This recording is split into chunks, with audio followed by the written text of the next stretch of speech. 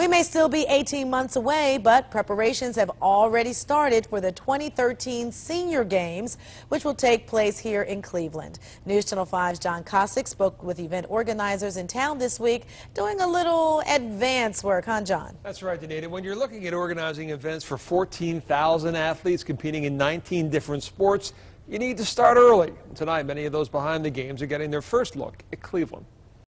In downtown Cleveland, they gathered tonight more than 100 representatives of the National Senior Games in town from across the country to begin down the road that will eventually lead to this, Cleveland's hosting of the 2013 Summer National Games. This is a chance for all of their 50 state representatives and multiple from each state to see Cleveland, feel what it's going to be like, and this is a group that's going to help us recruit 12, 13, 14,000 athletes that are going to be here next year. And to put that number in perspective, this event will have more athletes in 2013 than the Summer Olympic Games will be in London in 2012. It's that big, and they chose to come to Cleveland. And they chose Cleveland over 21 other cities that bid for the Games that are expected to have an economic impact of $35 million. On top of that, the timing of the Senior Games is great for the city, which will look a lot different in 18 months than it does today. The investment in the Medical Mart Convention Center, the casino will be open.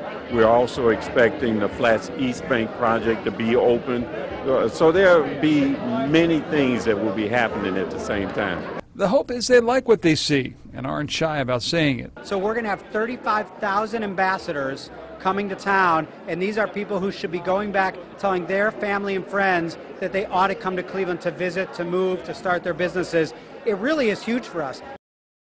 Now, to compete in the Senior Games, you have to be at least 50 years old. Cleveland will get a warm-up of sorts this summer when they host the Ohio Senior Olympics, which serves as a qualifying event for those Senior Games. On your side, John Kosich, News Channel 5.